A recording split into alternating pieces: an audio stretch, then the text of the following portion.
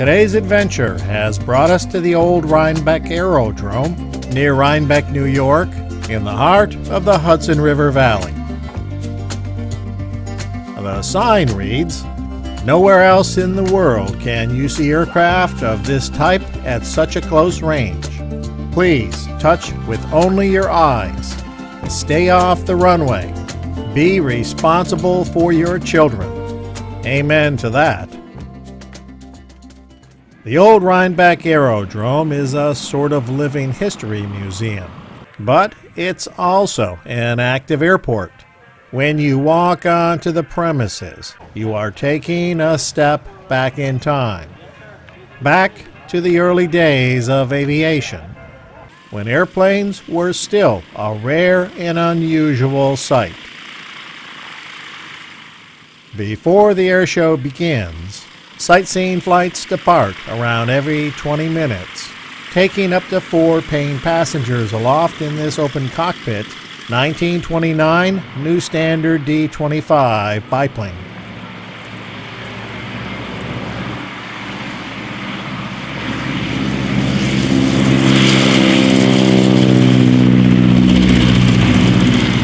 There they go, another 4 passengers going on a once-in-a-lifetime ride.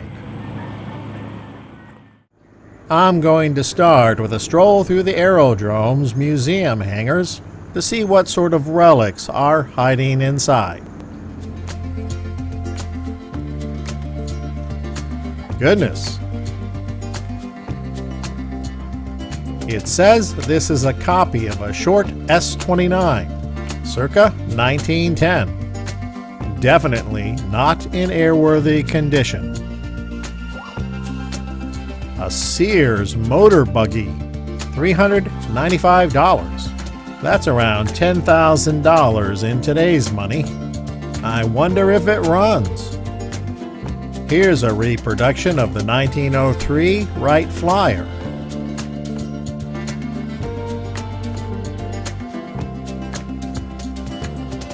Several vintage aircraft engines. The sign says this is an Elbridge featherweight engine manufactured in Rochester, New York around 1910.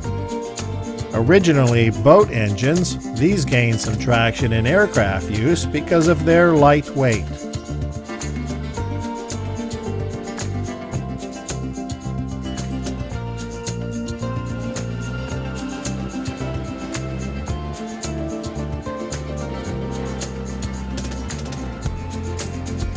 Fokker-Eindecker.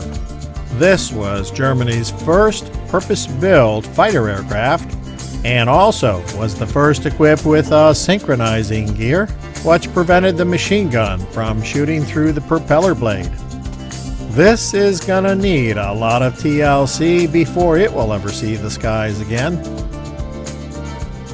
And right behind is a Fokker DR-1 triplane, made famous by the Red Baron in World War I.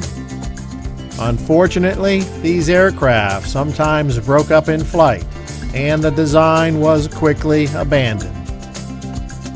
This one is a replica, as no original versions of this aircraft remain in existence. Several very old cars tucked in among the airplanes. Next up is a Siemens Schuckert D3 biplane, another World War I era German fighter, noted for its climbability. It was said this could climb to 9,500 feet in 6 minutes. That's a rate of climb north of 1,500 feet per minute, which indeed is impressive for a piston airplane. But prone to engine overheating, it soon was replaced by better aircraft. An interesting collection of old airplanes without a doubt. When I was at Embry-Riddle in the late 1970s, they were still operating some old Link instrument trainers that looked just like this.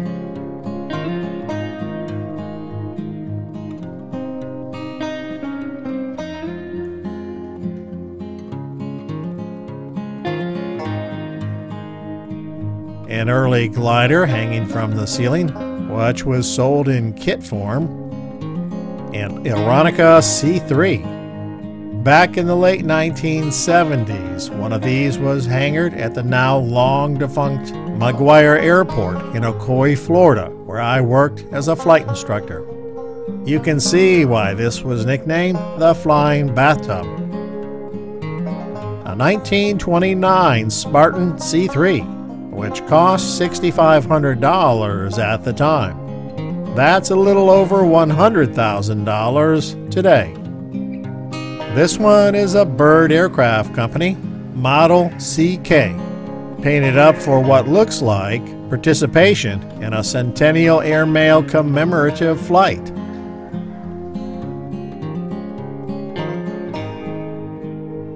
I'm now in what might be considered the main hangar of the museum, which also has a gift shop. Throughout all of the hangars, there's not just airplanes, but also a variety of old cars and motorcycles.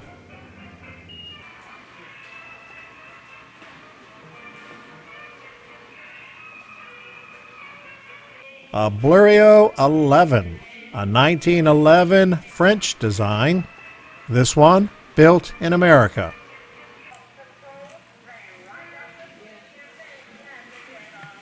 A French Newport 10 fighter, which most World War I enthusiasts will recognize.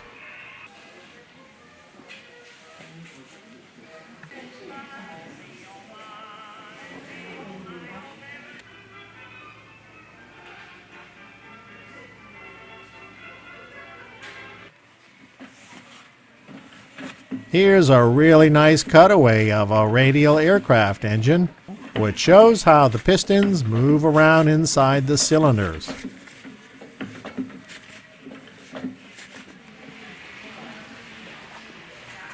Quite the nice collection of vintage aircraft engines.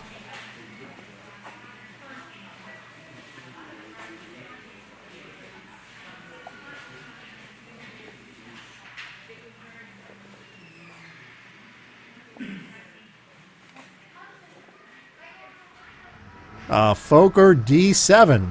This was one of Germany's best World War I designs.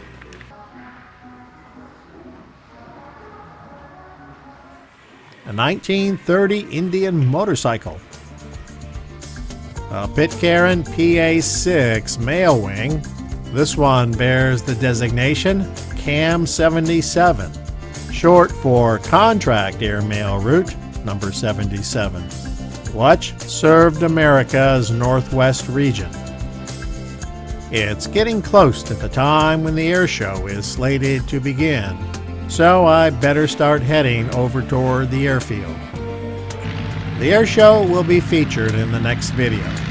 Until then, remember, life is a journey. Enjoy the ride, and thanks for watching.